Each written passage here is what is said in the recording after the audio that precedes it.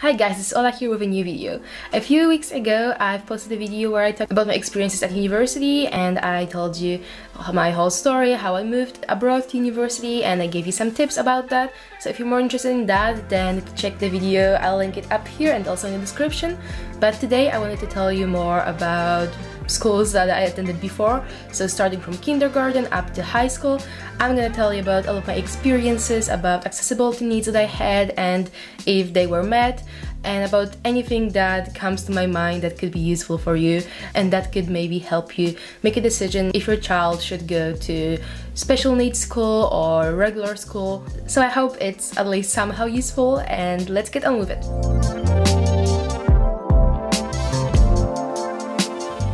So at the very beginning I should probably mention that I went to schools in Poland, so the education system might be a bit different if you're in United States or in UK, so that's why I'm gonna also tell you how old I was when I was in each of the schools. Also remember that, for example, I went to kindergarten about 15 years ago or something like that, so it's been a long time ago, so everything might have changed and maybe accessibility is much better right now, or maybe it's not, maybe it's worse. I have no idea because it may also differ depending on which country you're in, but I just wanted to tell you about things that you should maybe pay attention when either you're at school or your child is going to school, so that you maybe could discuss with the school before your child goes there. You can maybe discuss what accessibility they're gonna need and if the school is going to be able to meet them. So first of all, before I went to kindergarten, primary school and middle school, my parents went to these schools before I applied there to, like I said, ask if it's gonna be possible to make my education more accessible and if they're just gonna be fine with a disabled kid going to their school, because I never went to any special needs school. In primary school I attended a special needs class, because in Poland you have each subject with the same group of people, and I went to special needs class, so I only had 18 people in my class, and I had like an extra teacher that went with us to every single class so that she could help us and so that she could support us in our studying, in our education, because of course the leading teacher of each subject wasn't able to pay attention to all of us and help us, and some kids in my class had problems with reading, some had problems with writing, some had dyslexia and other problems like that. So we all had different kinds of problems, so that's why we needed this extra teacher to help us and support us throughout our primary school. So now, starting from the beginning, I went to kindergarten when I was 3 years old and I left kindergarten when I was 7 years old. If you watched my video where I described my whole story and my journey with my disability, which I'll also link up here, I said there that during kindergarten I had a lot of physio, I had a lot of exercises, so I didn't attend kindergarten like for the whole day because my kindergarten was just on the other street from my grandma's house, so I was only usually going there until like 12 or 1 p.m. and then they were taking me to physio or to doctor's appointments, so I only went there for like half a day. I really loved kindergarten, so I always wanted to stay there for longer, but that's how it worked. So as far as I remember, of course it was a long time ago because I'm 21 right now and I finished kindergarten when I was 7, but I remember that I was treated equally and normally to other kids in kindergarten, so I was always able to play with everyone. I had the same classes as everyone. Even when we had like some sport classes, I always attended those. Even when we went to playground, I always was able to go with them. I never was blocked by teachers or my parents that I wasn't able to do something or that I couldn't do something because they were worried about me. They were always letting me go with all of the kids, and of course I had some problems like on playground or something like that, but all of the kids were always so nice and so helpful, even though they were like 3, 4 or 5 years old. I remember them being just very kind and always accepting of me and always wanting to play with me.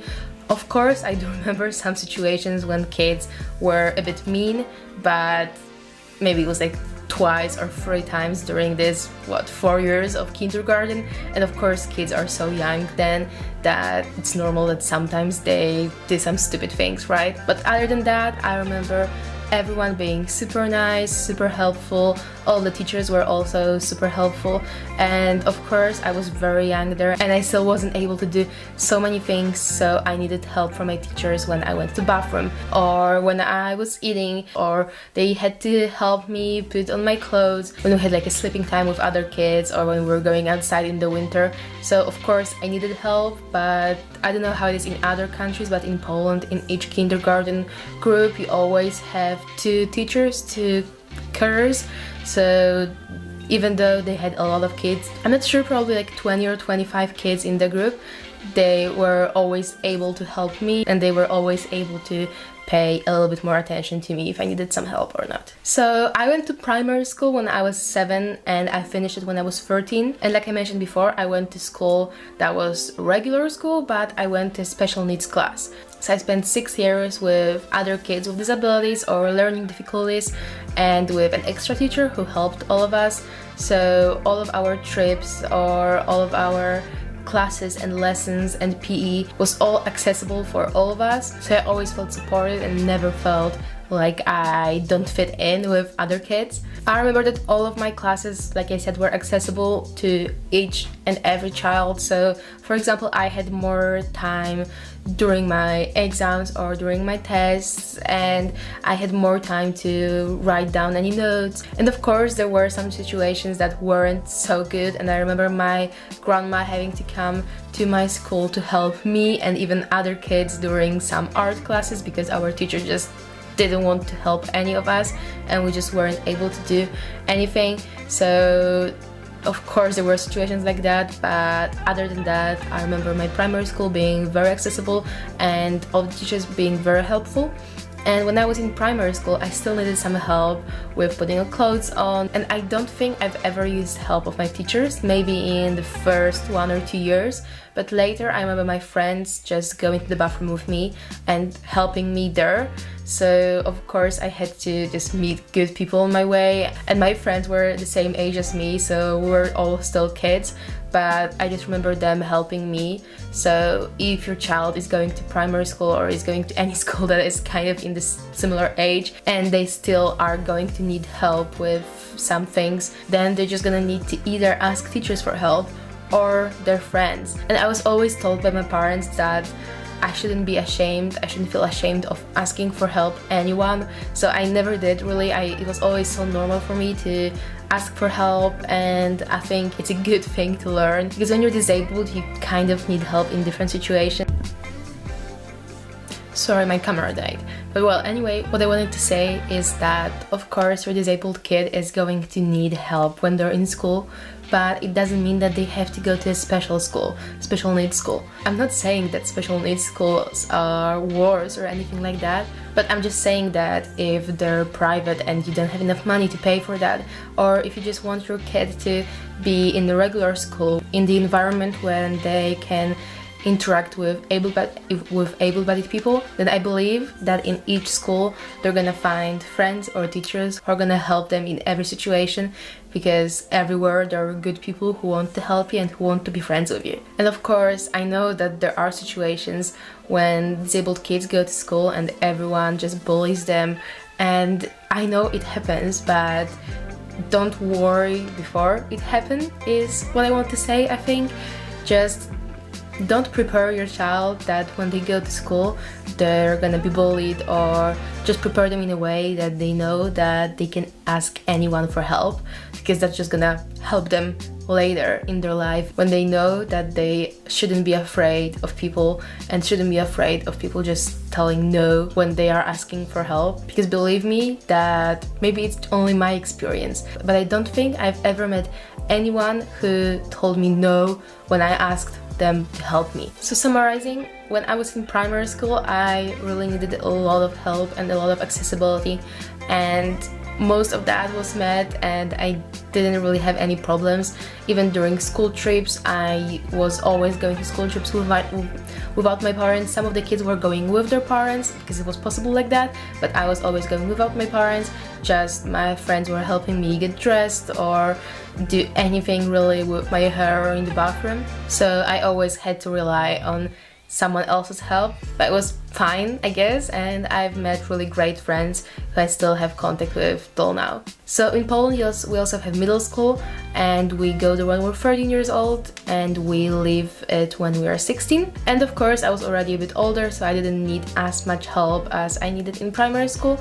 I didn't go to like special needs class or anything like that. I went to regular class in a regular school, so I still needed some help from my friends. So other students used to help me, for example, when I was changing for PE or during school trips. I remember them helping me with my bra because that was something that I still needed help, or with my hair. So they were still helping me, but they weren't helping me with as many things as other kids in primary school. And of course I still needed some accessibility during the classes and during my studying, so it wasn't met as well as in primary school because some teachers just weren't as kind and as helpful as those in the previous school. But I remember them still trying to help me, and I just remember the biggest issue being with the time, because I didn't have enough time to write my test, or teachers were saying or writing things too quickly and I wasn't able to note everything down. So I had issues with that, and I would advise everyone, if you're going to school or your kid is going to school, then I would advise you to really discuss with all the teachers and the headmaster of the school what you or your child needs and what accessibility they need, so that all the teachers know.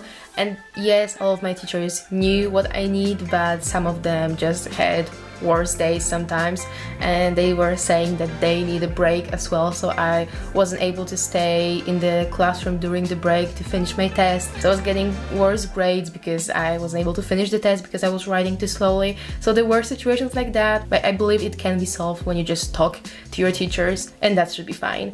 And of course I needed a document from doctor saying that I can't write too fast, that I need some more time during PE or something like that. So of course I needed this document. I don't know how it works in other countries, but in Poland I had to prove that I in fact am disabled. Even though I look disabled, I still had to prove that my disability impacts my studying and anything at school, because without this document, even if they've seen that I'm writing slower, they still couldn't make things more accessible for me. So I think that in all of my schools, the subject that I had most problems with was of course PE, because I can't do most of the sports.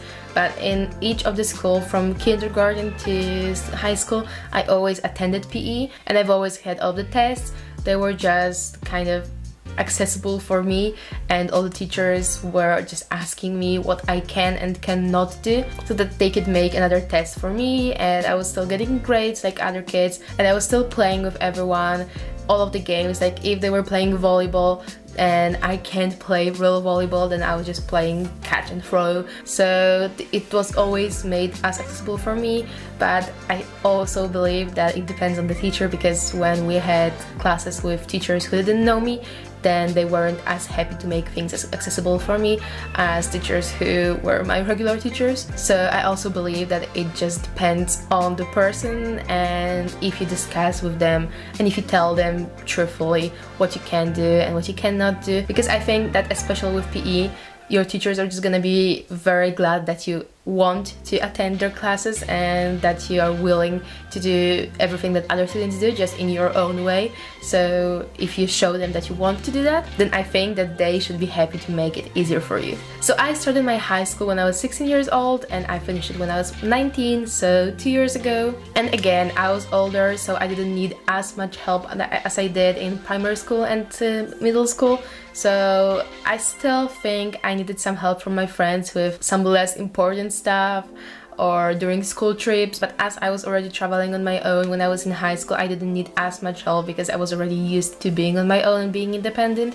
So I didn't need as much help from friends or teachers with things at school but that weren't connected to anything at school. I still had my PE accessible, and I really liked it. I really enjoyed that. I had a really good teacher. The problem though was with all of the other subjects, or at least most of them.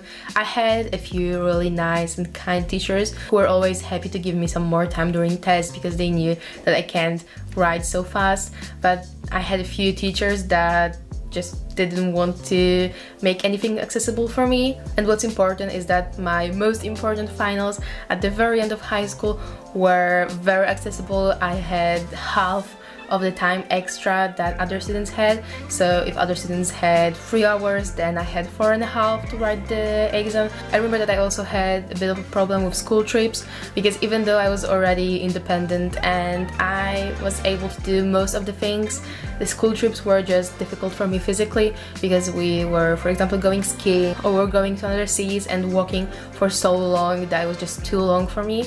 And my teachers knew that I can't walk for such a long time, but it was kind of difficult to let me stay in one place or just let me stay in a hotel, because I also didn't want to stay in a hotel for the whole time when my other friends were walking around the city and just sightseeing. So it was difficult, but I was always with everyone. So that's another thing that you should probably pay attention to, and it's school trips, because I think that school trips are very important when you're a child, when you're going to school, because you just have some extra time with your friends. So if your kid is disabled and they want to go to the school trip, I would let them go if I were you, because I know that my parents were worried about me as well, but they were always letting me go because they knew that I'm just gonna be okay, because they knew that I have good teachers and good friends. Okay, so that's gonna be it. If you have any other questions, then please do ask me in the comments or message me on my social media, which I'm gonna show you right here. I have Instagram and Twitter. I'm not too active on them, and I'm gonna try to be, but you can always DM me. I always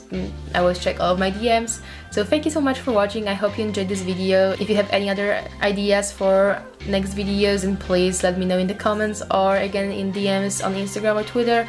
I would love to film something that you might find helpful. So if you enjoyed this video, then please leave a like button and subscribe to my channel. And thank you so much for watching. I'll see you next time, and next time is on Thursday, I believe. Thank you so much. Bye!